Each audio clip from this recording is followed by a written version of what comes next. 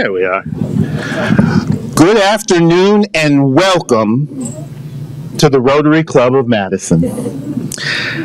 I'm Anthony Gray, your president-elect, and I'm pinch hitting today for President Jason, who is out of town. Thank you so much for joining us. It is wonderful to see full rooms again. It really is nice. Please remain standing for our opening patriotic song. Robert Reed will lead us in singing the national anthem, accompanied by Robin Ryan on the violin and Elaine Mishler on the keys.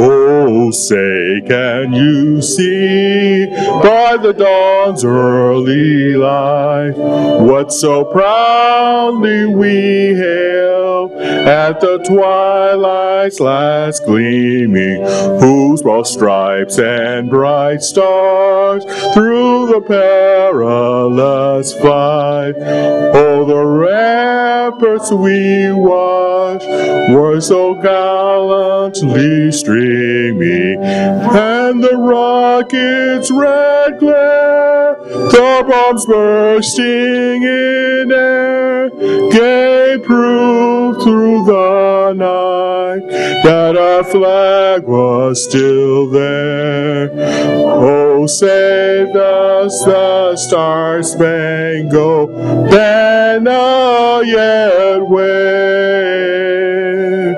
Oh, the land of the free and the home of the brave. Thank you. Thank you so much, Robert, Robin, and Elaine. This meeting today is sponsored by Food Fight Restaurant Group. Yeah. And Rotarians Amanda Jobs, CFO and partner Greg Frank, board member and partner since 1994. Food Fight has been a significant part of the Madison culinary scene, starting with Monty's Blue Plate Diner. The group now includes nearly 20 diverse, locally owned restaurants offering a full range of dishes from classic American fare to refined Italian cuisine. While most of the locations are in Madison, the group's reach expanded to Milwaukee's Deer District with the opening of Il Cervo in May 2023. Food Fight is deeply committed to community involvement, actively participating in local events, supporting various charity initiatives. We would like to thank them for their sponsorship and for advancing Rotary's mission.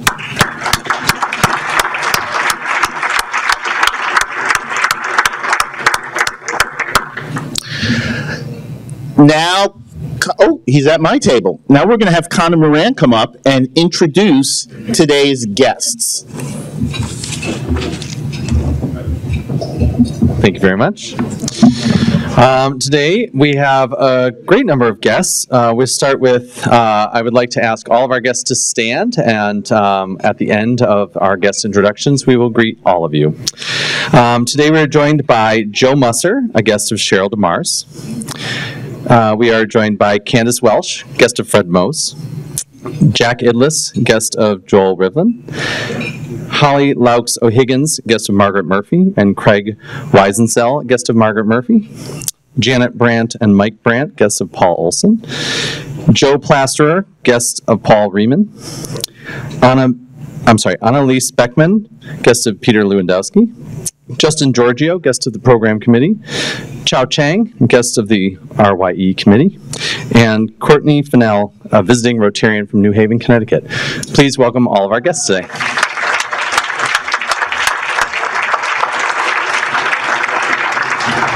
A special welcome to New Haven, my former hometown. We have a few quick announcements before we get on to the program. First, our Rotary Veterans Fellowship Group meets right after the luncheon today, and their featured speaker will be Steve Rose. Stephen is the Executive Director of Fisher House, Wisconsin, and they welcome any interested members to join them and participate in the presentation that'll be held poolside just as you come up the stairs to your right. A quick reminder that we're now seeking applications for our annual Manfred Sorinsky Humanitarian Award. There are nomination forms in the back and on the tables, and the deadline to nominate anyone for the award is September 30th.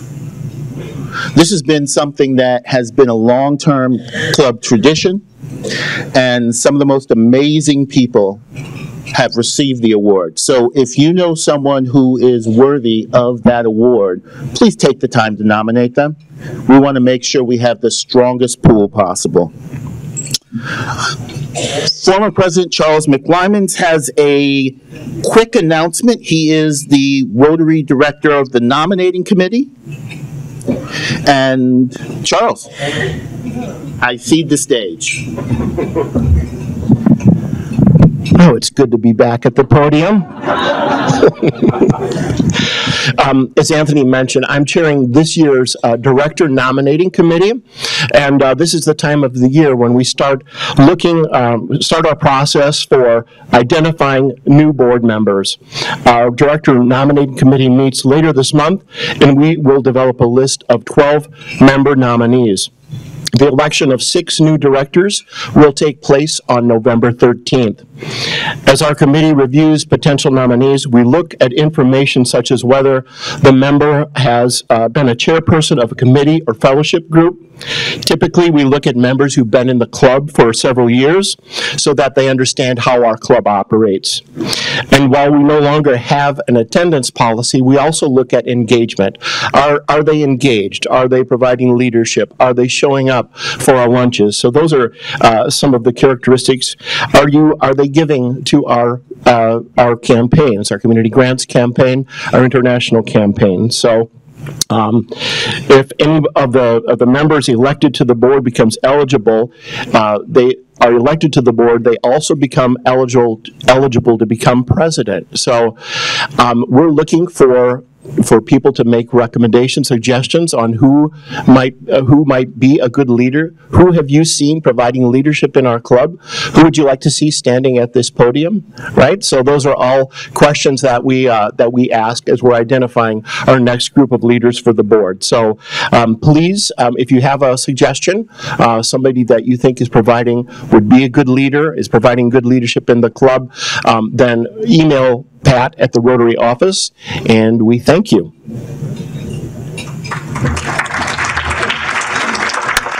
Thank you, Charles. As is our tradition, we of course have a few birthdays to announce. We celebrate them with a bit of humor or wisdom that complements Rotary's mission. We encourage members to make a gift to our foundation's Community Grants Endowment Fund that represents their age, of course, rounded up to 100, for our Synergy Scholarship Fund. Our birthdays are, in order, September 9th, Melinda Heinrichs, September 9th, Mike Wilson, September 11th, Emily Grunwald. Ooh. Somebody liked it. September 12th, Alan Klugman. September 13th, Tom DeChamp. September 14th, Kai Gardner-Mishlove. September 14th, Rick Gregory Jr. And September 14th, Deputy Mayor Linda Flacunta.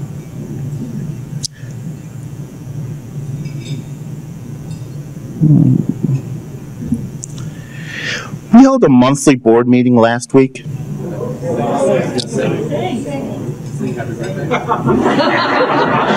can tell I'm the fill-in. Happy birthday to you. Happy birthday to you. Happy birthday, dear Rotarians. Happy birthday to you.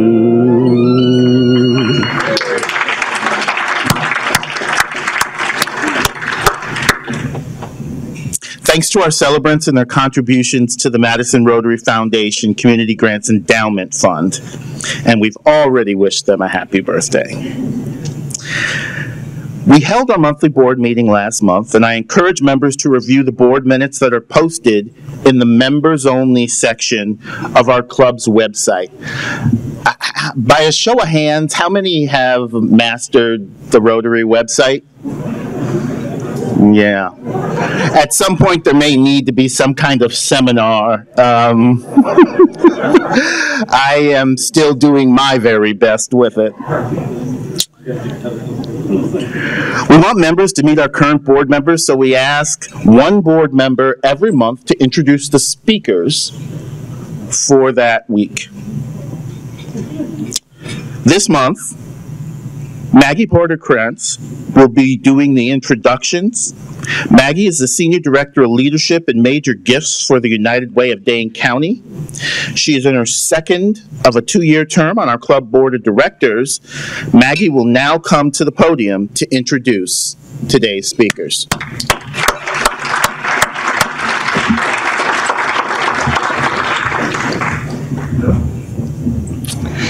Hello, everyone. Today, our program is on the topic of restoring public faith in our elections in Wisconsin. We have 2 speakers who will be talking with us about this topic. Scott KLUG is a Milwaukee native and former congressman who represented Madison in the U.S. House. He is the creator of the popular podcast, Lost in the Middle, America's Political Orphans. He is also co-chair of the Federal Public Affairs practice at the national law firm of Foley Lardner. MANDELA BARNES served as the 45th Lieutenant Governor of Wisconsin from 2019 to 2023, after previously serving in the Wisconsin State Assembly as a state representative from 2013 to 2017. He is currently president of Forward Together Wisconsin. Our club's program committee chair, Janet Perino, will serve as moderator for today's program. As they make their way up to the stage area, I want to mention that we have made a contribution to the Rotary International Polio Plus Fund as a way to say thanks for speaking to us today. I also want to mention that we will have question and answer with our speakers at the end as the time allows, but please wait for the microphone if you have a question. So please join me in welcoming them to our stage.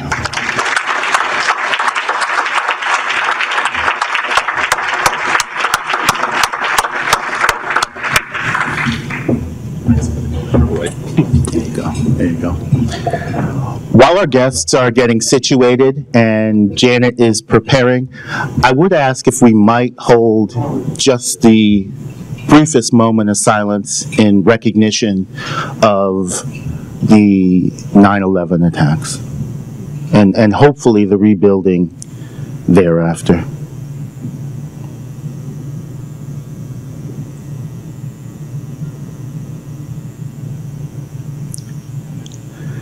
Thank you very much. Janet.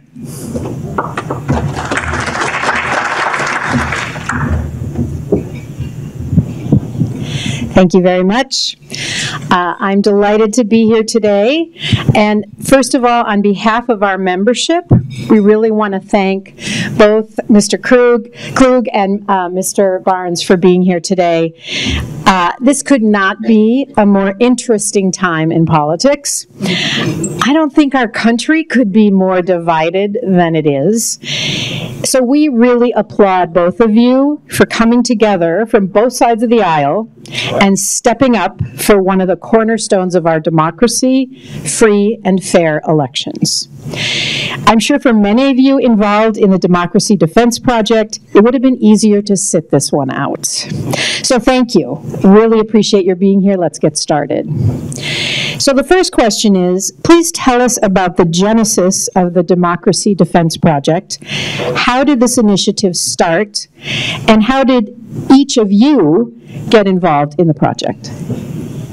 All right. Well, thanks so much, first of all, for having us. Really excited to be here, part of this very important effort to promote election integrity, especially in some spaces where it's not always top of mind, and in areas where there is a lot of doubt on elections and election results. So many of us watched the debate last night, and there were still questions called into the 2020 election, which we all know was decided fairly, and we all know that election officials across this entire country are now, I don't want to say paying a price, but they are dealing with the ramifications of people's doubt in election outcomes. It is a very scary time for folks who work really hard to make sure elections are administered properly. People who are now, unfortunately, having to put their own safety at risk in the cause of our democracy. So this organization came together as a result of folks across the country. There are a number of different democracy defense projects across the country, but here in Wisconsin, where it is vitally important, as we know, there was a slate of fake electors here who wanted to overturn the real results of the election, and understanding that this isn't just a Democratic or Republican issue. It's something that we all need to be cognizant of. If we want the future of this democracy to actually exist, it's going to take us coming together and instilling trust in elections and the electoral process. That means Republicans talking to Republicans, Democrats talking to Democrats. And there have been instances, where Democrats have also called into question election results, but understanding how far it went on January 6, 2021, knowing the importance of this upcoming election and preventing something like that from ever happening again is what I would say is the genesis of this organization coming together. Thank you, Representative Klug. Yeah, thanks.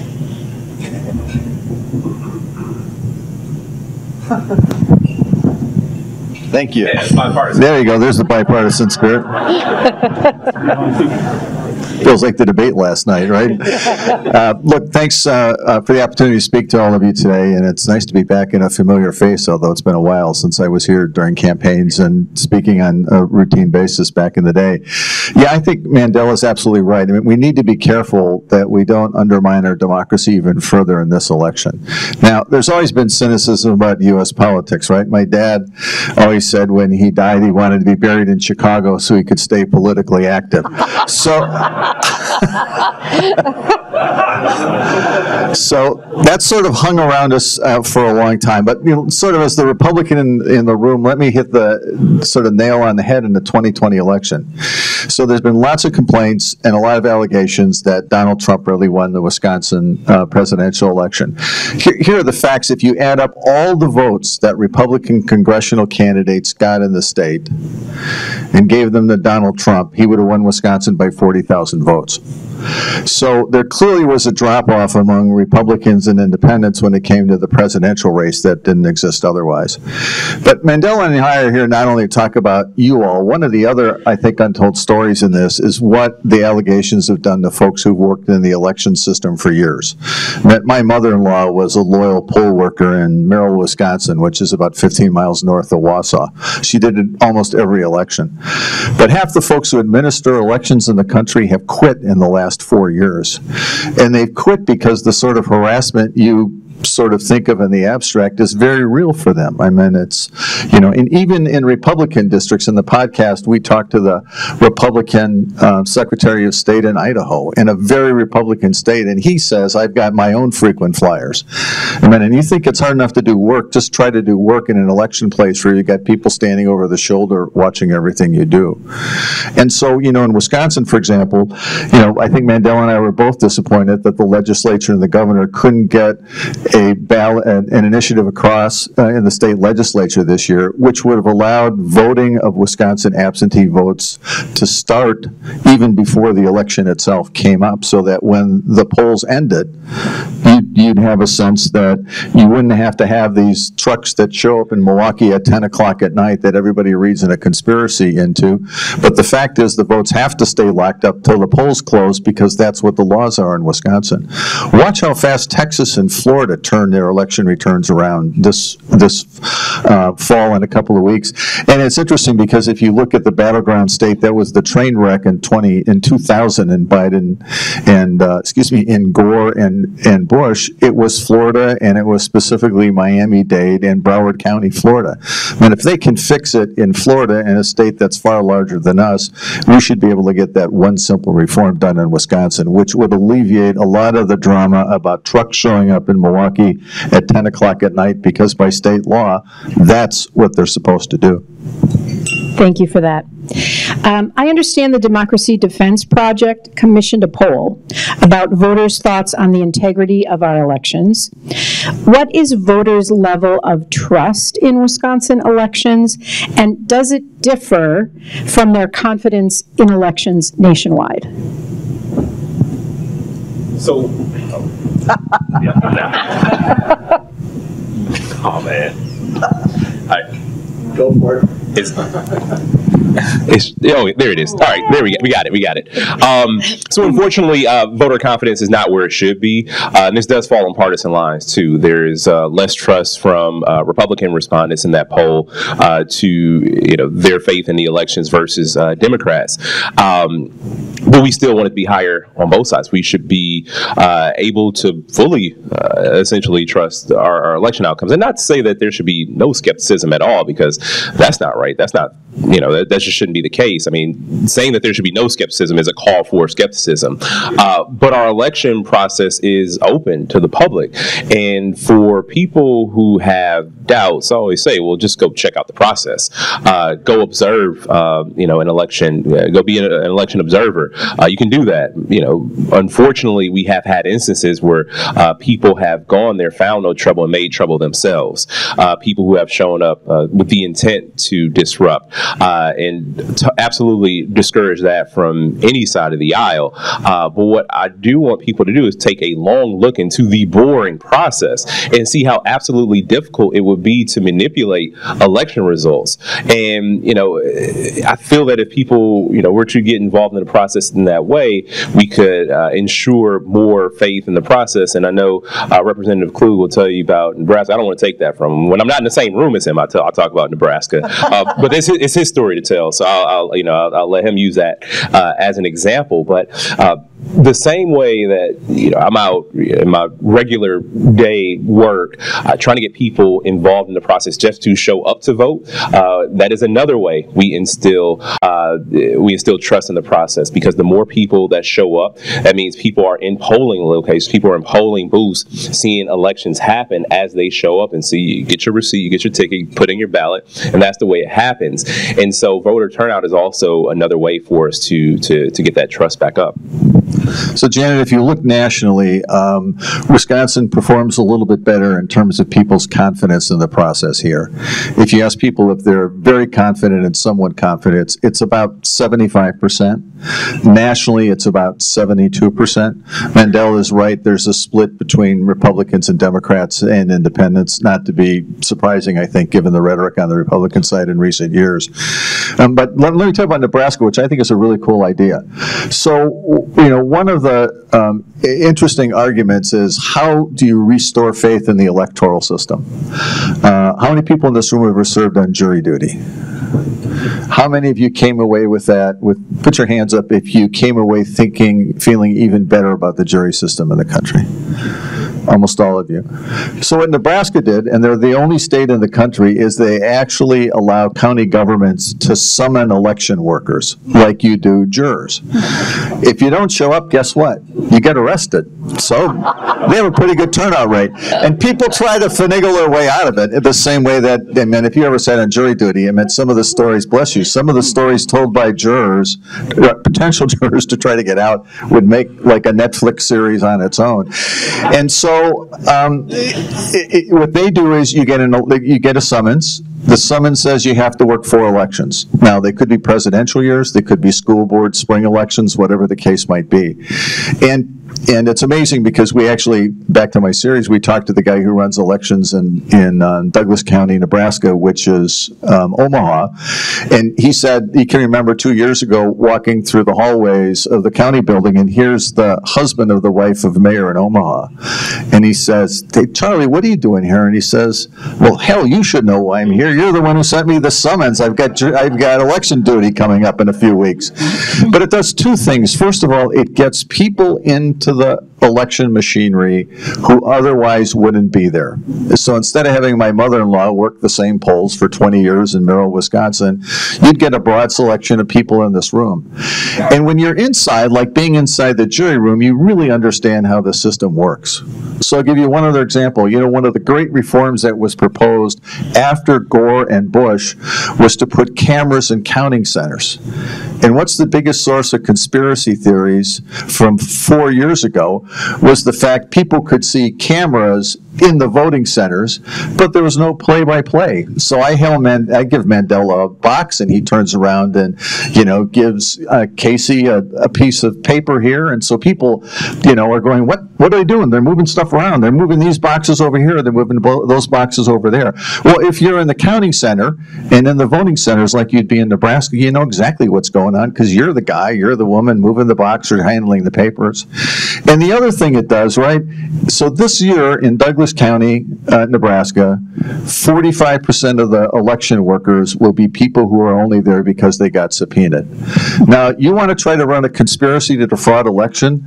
Do it with 45% of the people in the room who only don't want to be there or are only there because they don't want to go to jail.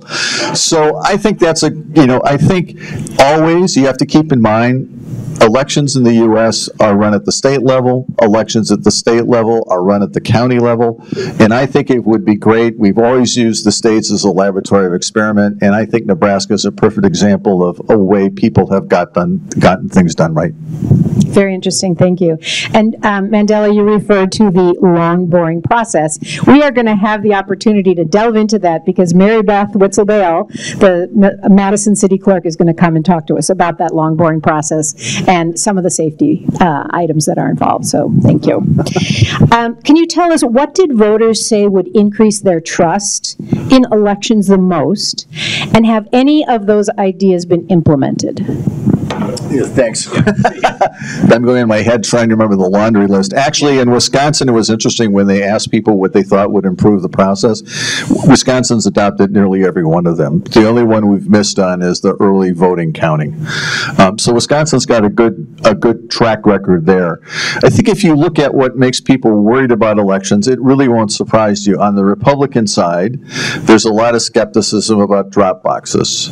On the Democratic side, there's a lot of pushback against voter ID and suppressing election. The fact in both of those situations, if you look nationally, there's very little indication it does anything at the margins because the allegations have been over a handful of votes.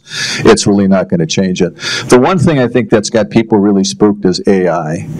And normally when you think about AI, you think about fake videos, right? But they're also bad and so corny most of the time you can spot them. I don't think it's really a major issue, although there have been serious allegations in Costa Rica and in New Zealand and a lot of other elections around the country in the last 2 years. But what AI really does is give you the opportunity to monkey around with the machinery of elections. You know, don't deliver the ballots on Tuesday, deliver them on Wednesday. Oh, we changed the address of where things are going on.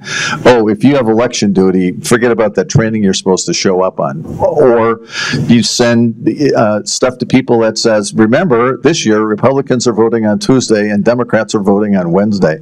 And so you can sort of gum up the works, right? If the ballots aren't where they're supposed to be, if poll workers aren't showing up on time, that's the biggest risk, I think, in elections this time out with AI. It's not some little video that people crank out.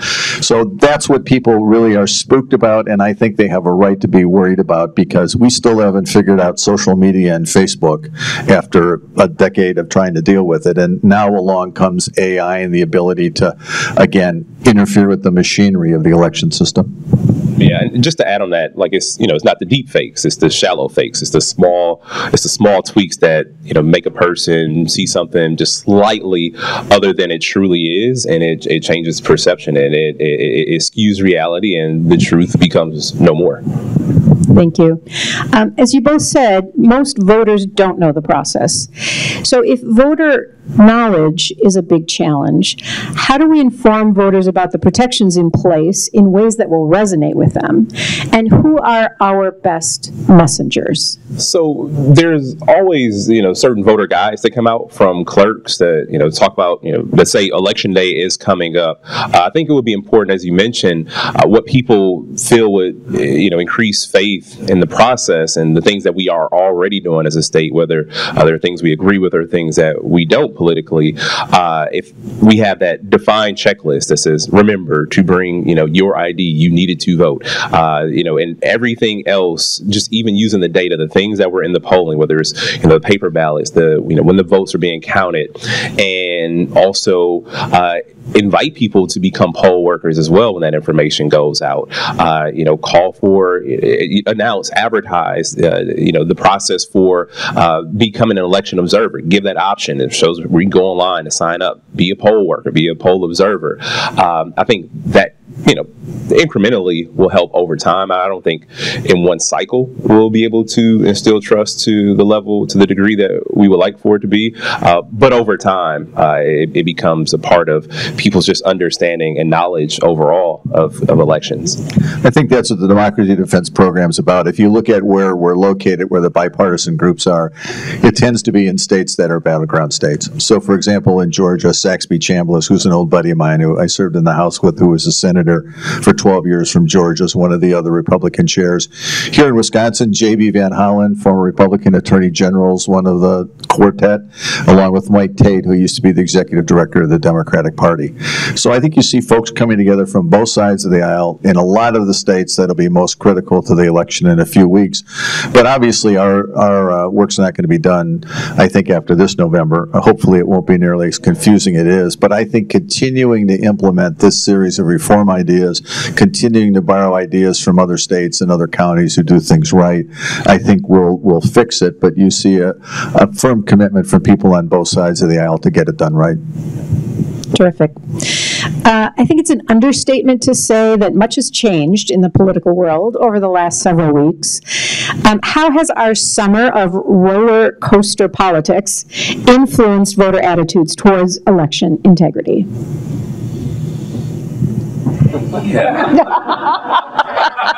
The mics aren't working. We can't answer that question. I don't think it really matters one way or the other. I think there's a heightened, sort of anxiety going into this that I think's been building over the last 2 years.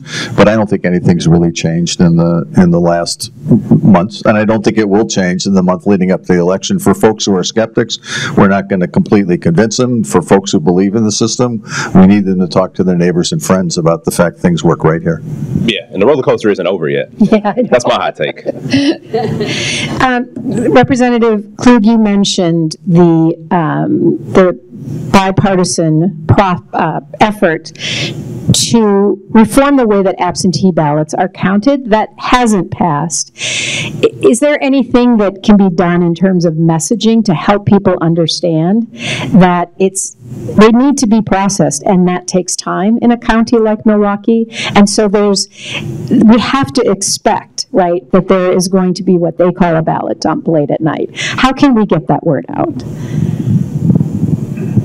Or what you're doing here, it would be a good idea not to tell people you're having a speaker about the very boring election process. I don't think that'll help in turnout in a few weeks. I think this is really, if you look today, most people make a lot of decisions about voting and about the election system by listening to people who are basically sort of in their crowd, right, in their community. That's how people organize these days. And so I think one-on-one conversations, social media with your friends, folks are just as likely to get their news from Facebook as anything else. And that's a problem for society as a whole, right? We don't get up in the morning and read the same newspaper anymore. Chances are we're on different social media pages. There's, 540 channels, of which all of us only watch about 11 anyway. And so I think whatever you can do individually to friends of yours, family, co-workers, and essentially make the case that the system works well, I think is more valuable than anything Mandela and I and the rest of our team can do. Yeah. The same way, even when we're trying to increase voter turnout, we say there's nothing better than the credible messengers. There's nothing better than the person that you spend time with, that you ask for advice on other topics. And so I'm sure, there's got to be folks that, we all know who have said something in regards, and it may not even be something major. It may not be a person who says, oh, the election was stolen, but there may be a person who's a little curious, or maybe a person who feels that something is a little off. And so when we can talk to those people and just listen. I think that's an important part too, is doing more listening than talking, to figure out what makes a person feel that this is the case. And it'll, in most instances, come back to one of the things that is already being done in the state to maintain secure elections. And the more that we know, the more that we can help inform people. Thank you. So what happens to the Democracy Defense Project after Election Day? Representative Klug, you mentioned that you hope it would continue. How do you see that effort continuing, and do you think that these kinds of groups might be involved if there is doubt again put forth after the election as to whether or not it was fair? Well, I don't think we'd be involved actually in investigations or trying to make the case. I think we just want to be there as a resource and also indicate our affirmation that we think the election system in Wisconsin works well and works fairly. But again, a lot of the reforms that came out of the Bush-Gore fiasco in Florida were actually adopted. Like, one of the recommendations was the video cameras in the counting centers to try to head it off at the pass, and it created its own problem. But for example, there's a group in Washington, D.C. called the BIPAC, BI Policy Activity Center, what it is, which is actually funded by a lot of large businesses and nonprofits in Washington to try to work on election reform ideas. So we actually went through a huge wave in like 2005 and 2006 with changes to voting systems all across the country, to convert systems, to train election workers, to do a lot of things. And we'll probably need to do that again, to have another wave of election reforms and education of people after this election cycle. And God willing, it'll be much calmer than the Bush-Gore thing, which is, dragged on for months and is still a bitter point for people. Yeah. And one thing too, I would say, I lost a very close election, and so I think my credibility on election integrity is pretty high, because I could easily have said, oh no, something is amiss, but I didn't, because that wasn't the case. And J.B. Van Hollen, he won a very close election, and I think that having earned the votes of people from our own parties, I think that being able to speak to what we witnessed as candidates, what our experiences have been as people who have been on ballots and people who still support folks who have won and lost elections, and not just cry and foul because we didn't get our way. And I think that is ultimately what makes our party stronger, regardless what party you're in. If you take your lessons from whether it's a narrow loss or a big loss, and you do the organizing work, you do what it takes to come back stronger. And I think that's one of the points I like to hit home for people. Thank you. You two have done such a great job of answering my questions, even before I asked them, that we are now going to turn the mic over to our members, and so that they have the opportunity to ask questions. Please wait for the mic, as this is being taped, and we want to make sure your questions are heard. Oh.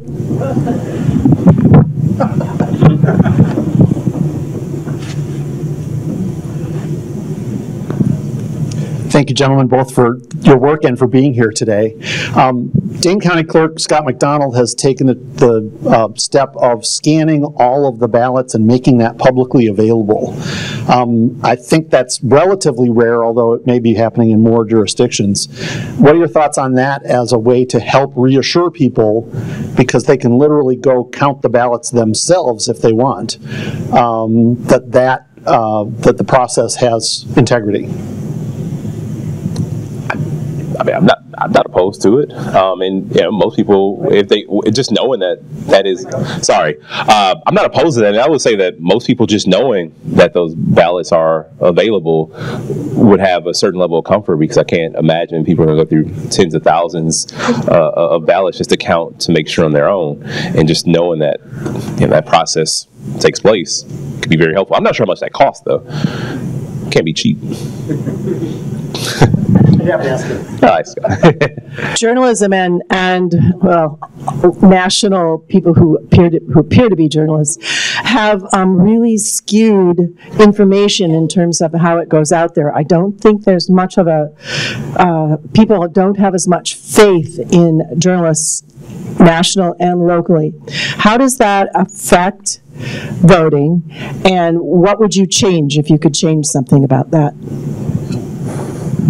Okay, well, here goes the journalism graduate student from Northwestern, member of the Medill Board of Visitors, 14 years in television news in Washington, D.C., Seattle, and here. I think to look at the problem with the news business, this may be a little bit different answer than you expect. It really looks, it's really a problem of economics. And the problem began, and people laugh at me when I say this, in 1994 when somebody bought a used Oldsmobile on Craigslist. And it's like, why? Well, because it was the beginning of the end of classified advertising in newspapers. It was 40% of their income. And for those of you of a certain age in this room, and as I look, most of you are of a certain age, you remember Sunday morning papers, right? And it's where you bought cars, it's where you sold cars, it's where you found a job, it's where you bought a puppy, it's where you did everything in the world. And so that was a big hit for the newspaper business. And I don't think it's fully recovered, because along came the internet, and they said, well, this is great. We can now get our papers out to many more people, except they didn't bother to charge for any of it. And so you've got one thing that's losing you money and one source of revenue that's gone. So that's the newspaper business. Meanwhile, the same thing is accelerating in the television news business, especially on cable systems. I meant cable systems are hemorrhaging viewers. And because of that, you know, you essentially get a phenomenon where everybody's left turns on MSNBC and everybody who's to the right turns on Fox, and people live in these parallel universes that neither Mandela or I visit on a very regular basis. And so you've got newspapers that have sort of had to tilt the playing field. I mean, the New York Times consciously did this when Donald Trump got elected in 2016. I mean, anybody who looks at the New York Times, it's very clear their mission was to be the anti-Trump newspaper. And it succeeded wildly. And then when Biden got elected, look what happened to their subscriptions. The Washington Post, I meant, my God, could there be anything more smug than the headline that says, democracy dies in darkness? I mean, it's just, really, give me a break. And so I think when you look at the newspapers, I don't necessarily think that reporters individually change stories. I think journalists are as honest as they've ever been. The problem is what you get on cable TV is often not reporting its opinion. That's what you're starting, I think, more and more to see in the newspaper business as well. If you look at the New York Times or the Washington Post online, the whole right side of the online site it's one opinion after another opinion after another opinion. The honest answer is, I don't know how you're going to fix it, because at the end of the day, you can't have a newsroom with 400 reporters unless you have money to pay them. Now, I'll tell you one other quick little story is that there was a couple of years ago, this is probably now 7 or 8 years ago, there were political scientists who looked at news deserts where newspapers disappeared from communities. And they wanted to know something sort of near and dear to Wisconsin voters' hearts. Did ticket splitting still exist in those communities? Because everything in those papers, if they still existed, would have accentuated things that happened in the local community. And when they disappeared, all people got was national news on the cable systems. And partisanship continued to rise, and ticket splitting diminished significantly. Mandela will know this well. I mean, in Wisconsin, voters elected a Democratic governor and a Republican senator, and the same thing happened in Georgia, and it happened in Kansas, and it happened in Arizona, and it happened in New Hampshire, it happened in Vermont, it happened lots of places. So they do this study, and a woman picks it up in Palm Springs, California, and she works for Gannett, and she says, this is driving me crazy because all we have on our opinion pages are letters about national issues or it's national political columnists, and they're all very predictable. She goes to these three professors and said, I want to do this experiment, and for a month, I don't want any national columns, I don't want any national letters to the editors, all I want is stuff about local issues. And so she reaches out to these three professors, and they said, great, we'll interview 2,000 of your subscribers, and we'll interview 2,000 people in another Gannett newspaper down the road in Ventura County, California. And after a month, what they discovered was that in Ventura County, partisanship continues to rise, and in Palm Springs, California, partisanship begins to go down. So I think the solution for the newspaper industry and for local stations in the future is to focus on what's local and get out of this national bubble. And then I think people focus on, are the roads getting repaired, what's happening at the school board, what's happening on more local stuff. So I think that's the key to successful journalism in the future, is more granular at the local level. Then you can really change the big whales who are just trying to survive. Thank you. So one of the things that you had mentioned was a one-to-one relationship to really start building trust in the system. And I started thinking about that's going to take a long time.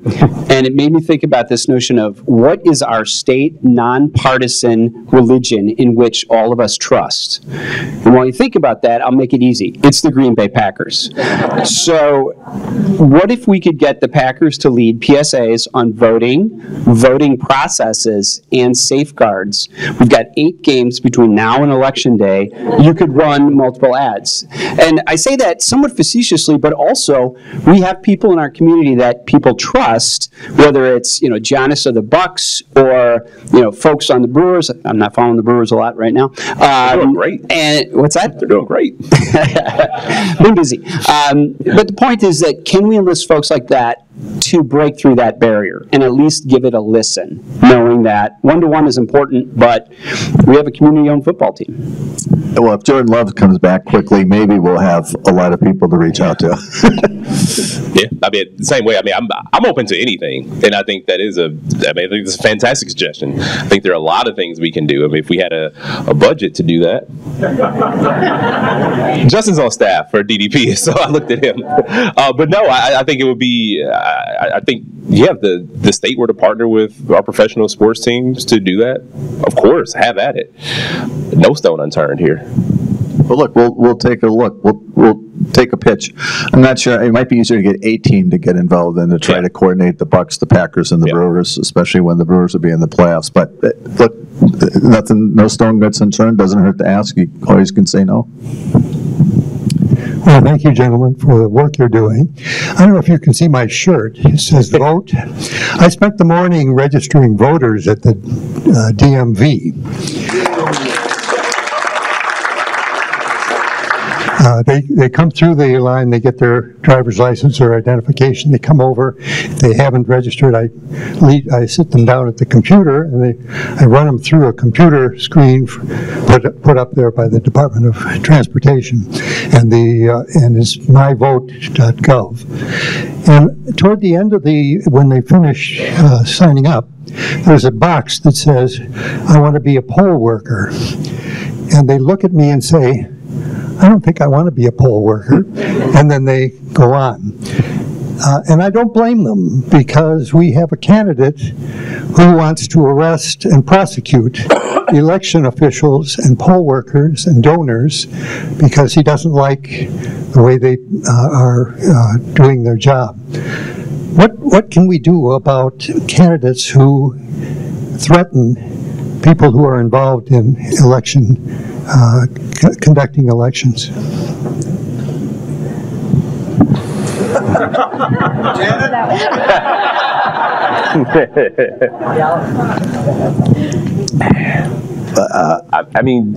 Short of embarrassing them, I just don't know.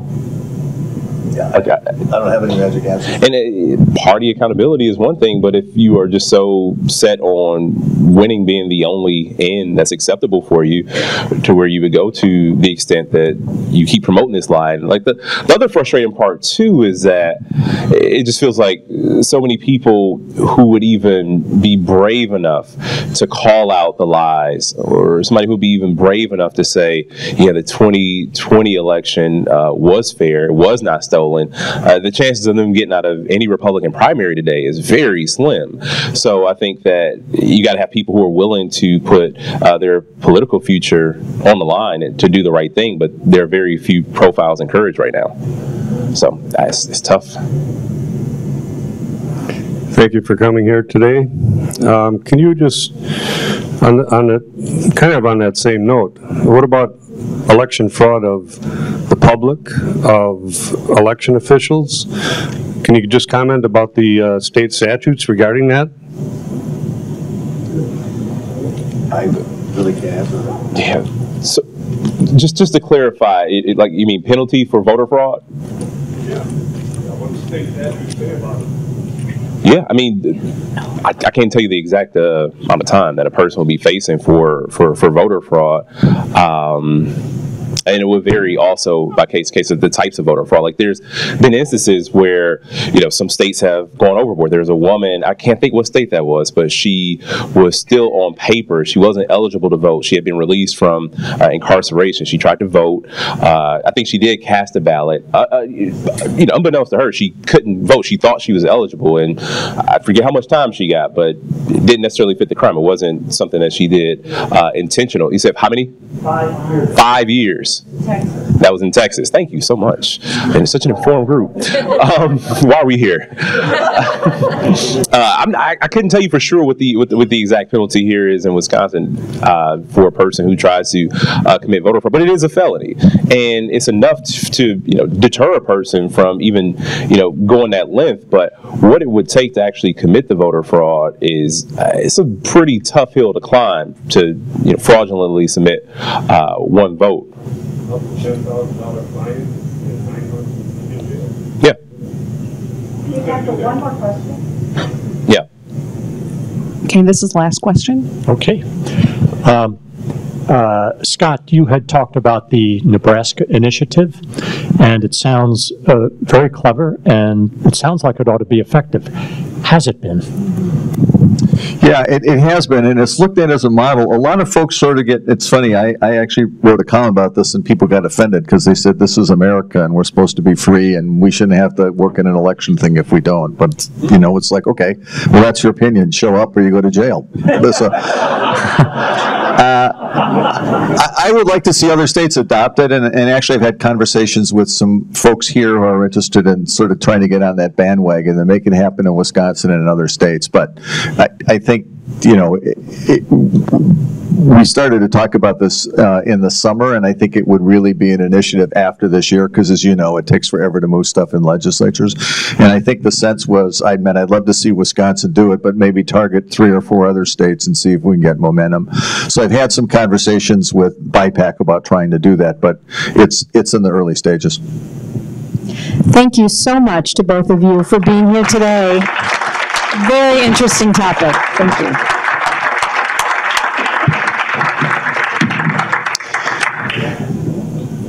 I just want to offer my personal thanks to former Lieutenant Governor Barnes and former Representative Klug. We really appreciate you coming to talk with us on such a complex but very important issue. I also like to thank everybody who's come out to see this.